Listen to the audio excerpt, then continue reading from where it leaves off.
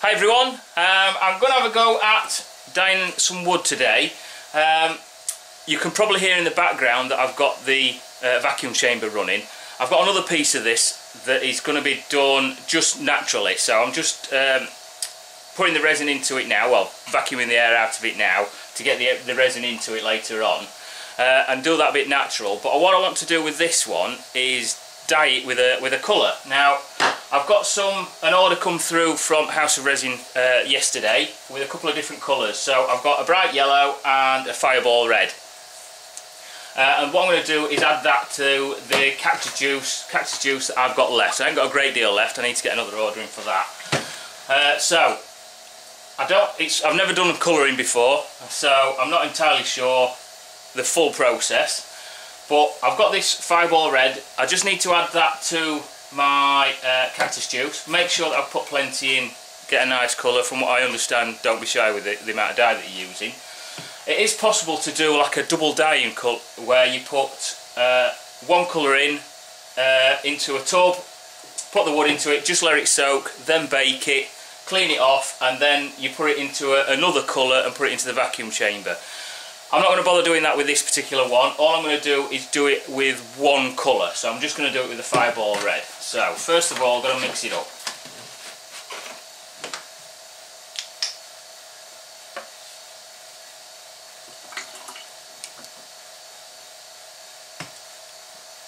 I think that looks enough. Give it a shake, see what it turns out like.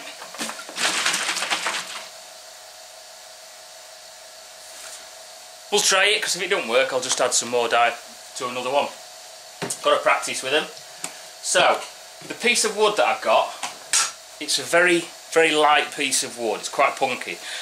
If I actually tried using this as a knife handle or for anything, it wouldn't work. And if I just put resin into it as it is, to try and make a block up, it'll just start breaking down a bit. It'll make the resin that you put into it can start clouding that up if you wanted a clear one. So what I'm going to do first is weigh it, see how much it is.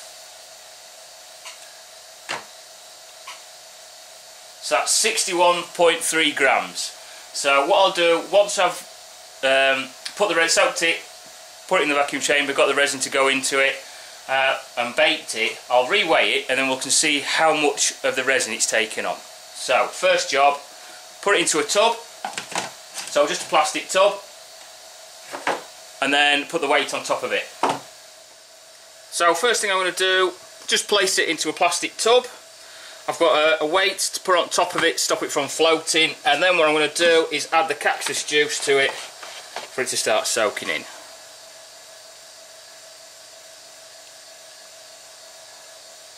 Just hope I've got enough.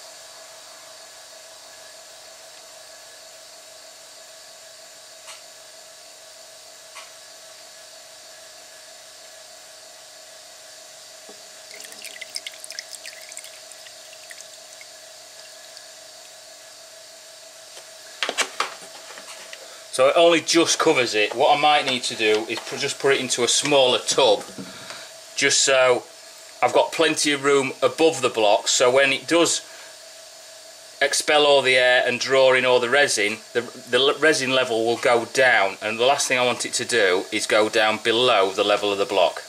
So I'm going to leave that for the time being. I've already got something running in the vacuum chamber, so I've got to wait for that to finish off completely. Once that's done, I will take that out, swap that over onto my heat treating oven, or put that into my little toaster oven, and then what I'll do is I'll put this into the vacuum chamber, make sure that I've got all the air out of it, and then draw the resin into this, and then this will be ready for baking.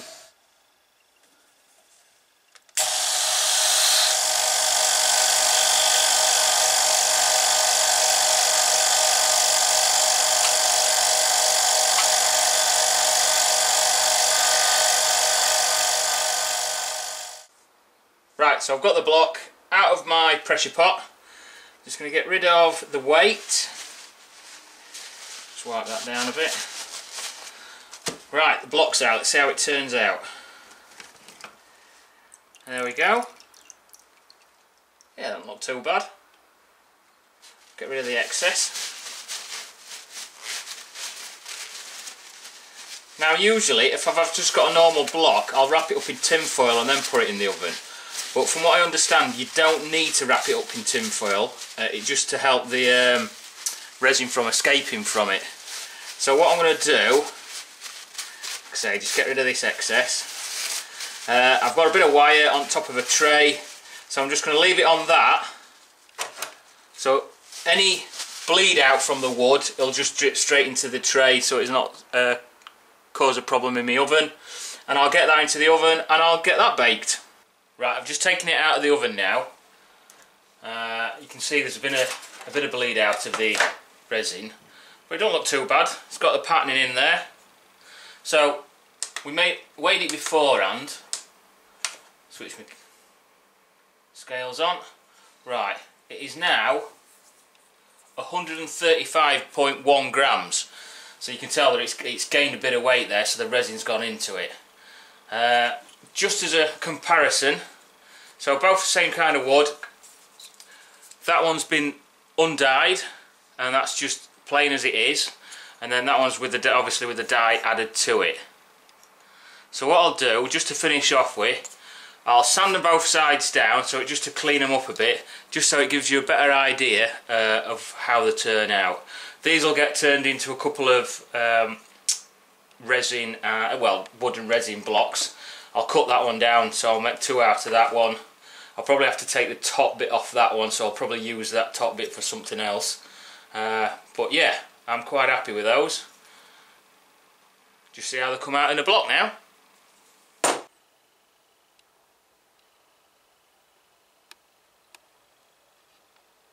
Right, thank you very much for watching, everybody. If you like what you see, please like and subscribe. If you need to get in touch with us, just email us or put a comment below and I'll get back in touch with you. Thank you very much. I'll see you later.